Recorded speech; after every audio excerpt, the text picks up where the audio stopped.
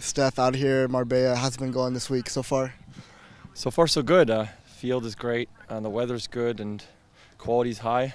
It's really nice to go out and do double sessions as well a little bit, and get a little bit more fitness. And we've been, as keepers, been working on trying to get into a red zone early on in the session and see if we can get our focus and keep our focus for the remainder of the session. So that's been really good.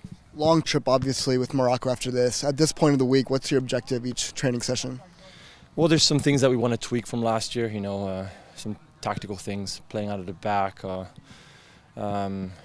things like that. So we're trying to make sure we're all on the same page when it comes to those things. And other than that, is just kind of worry about your own stuff too, right? Like, that's what I mean, getting up to speed and making sure that you're as sharp in uncomfortable positions as possible and get many reps.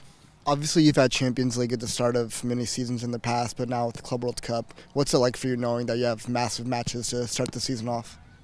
Yeah, with CONCACAF, sometimes you have a little bit of a chance to find yourself get into the tournament, if you will. Playing Honduras, somewhat shaky, but we're able to get a good draw, I think, down in the first round. But then you have to start building up.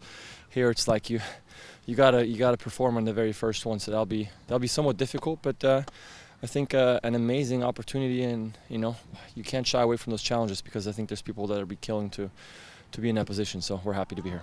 It's a really veteran group this year in camp. Not too many new faces. What's it like having just a lot of veterans to start the year off?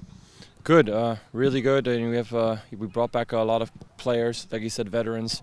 Some guys who were veterans and who were still quite young, and then we were able to bring in some experienced guys like Heber, who is also a veteran but from a different side. So that just kind of freshens and livens things up. So that's really good.